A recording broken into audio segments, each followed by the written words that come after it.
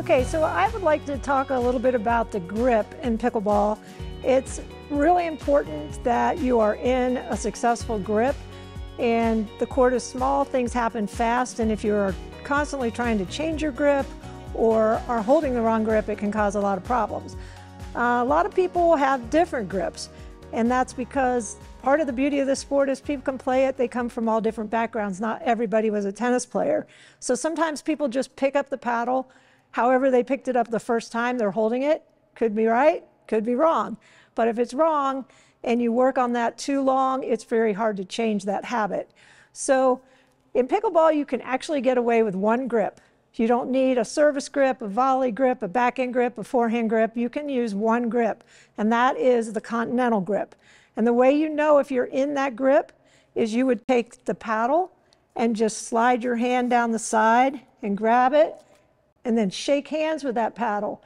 And it's like you're hammering a nail or shaking hands. That's the continental grip. This is going to be the easiest grip to hit all the shots you want to hit. Now you probably are going to say, but I see people playing with other grips and they play just fine. That's true to an extent. There are maybe 3 top-level pickleball players out there, pros, who use a very unorthodox grip. They didn't come to pickleball from a tennis background.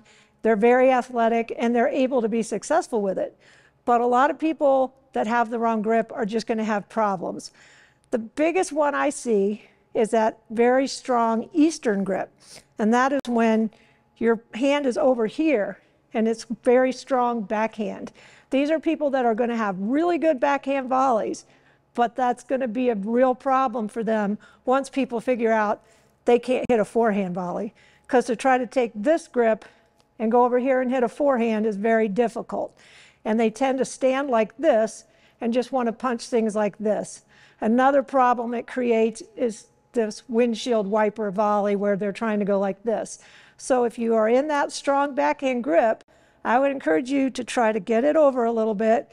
And what I tell patients a lot when I notice that they're in their drill and they're naturally starting to go back over, I'm like, shake hands with your paddle. You've got to shake hands with your paddle. So if you get that grip and you're solid, it's easy to go forehand, it's easy to go backhand, and you're going to have a lot more success.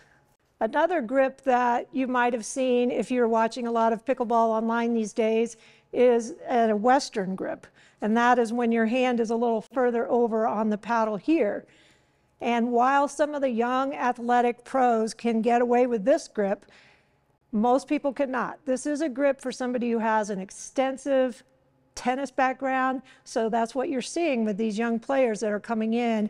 And even some of the senior pros, we're getting in new players all the time who have extensive tennis backgrounds, but most of them are more conventional, were more traditional, conventional tennis players like my era, and we didn't use that big Western grip.